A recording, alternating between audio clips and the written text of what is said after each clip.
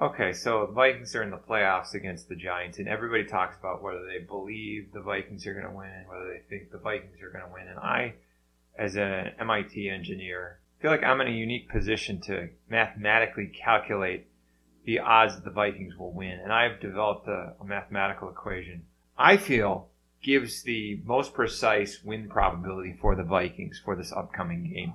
So the equation starts with 0.67. What that means is the Vikings have a 2/3 probability of beating the Giants if everything else is equal. Now the first additional term is this minus 0.01, n down equals 1 to 4, n down squared, n down. So what that means is every time they run Dalvin Cook between the tackles, their win probability goes down. The probability decreases exponentially the closer to fourth down it is. They run Dalvin Cook between the tackles on first down, it's just n down squared. N down would be 1. First down, 1 squared times. So they only lose 1% of the win probability. Second down, it's n down squared, so 2 squared 4 times. They lose 4% of win probability every time. 9% on third down, and then 16% if they do it on fourth down. So they run them up the middle on fourth down, game over. Then there's minus 0.05 n Joseph XP doink. So that's 5% loss in win probability for every extra point Greg Joseph misses. So it's going to be at least 5%. Minus 0.07 n plays were greater than equal to 3 Vikings defenders whiff. So we've seen that a lot this year where defender is dead to rights and 3 Vikings, 4 Vikings, however many Vikings have a shot at him and just miss and he goes for a touchdown. Then plus 0.5 parentheses n receiving yards JJ minus 125 over 125. So Justin Jefferson gets more than 125 yards receiving, our win probability goes down. Gets less than 125, the win probability goes down. Minus 0.05, absolute value number of targets for Hockenson, minus 6 over 6. So Hockenson needs to get 6 targets exactly. That's the magic number. And if he has way more than 6, the win probability goes way down. 3rd and 3, Jair Alexander is on Justin Jefferson and is giving him about a 50-yard cushion. Do you, A, throw to TJ Hockenson, B, throw to TJ Hockenson, C, throw to TJ Hockenson, D, A, B, and C, or E, throw to some guy I've never heard of and don't even recognize? If he has way less than 6, the win probability goes way down.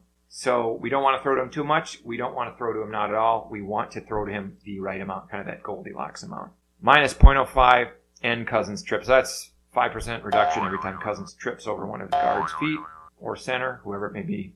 Plus or minus 0.2 times the square root of the turnover margin. So if they win the turnover margin, this adds significantly. If they lose the turnover margin, it subtracts significantly from their win probability. And then last, plus 0.01 times n Giants with XY. So what that means is there's a 1% increase in the Vikings win probability for every member of the Giants my ex-wife has her first encounter with. And she's rather prolific.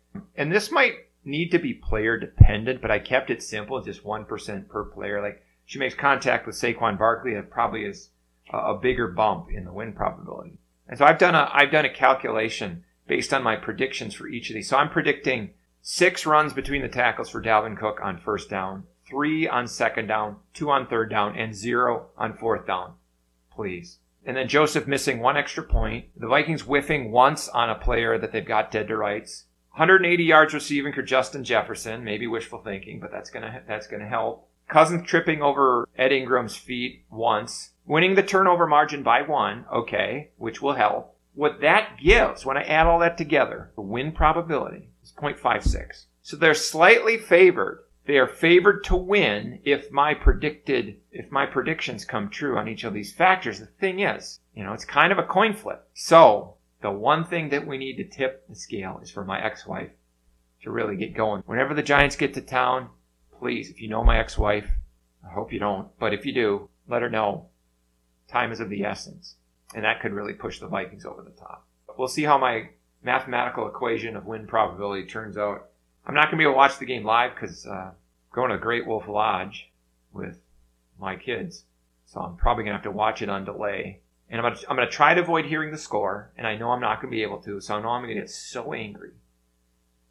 But I'm just going to try to stay calm when I hear updates from people. While I'm at that water park, my kids are complaining that I didn't buy them enough pizza or something.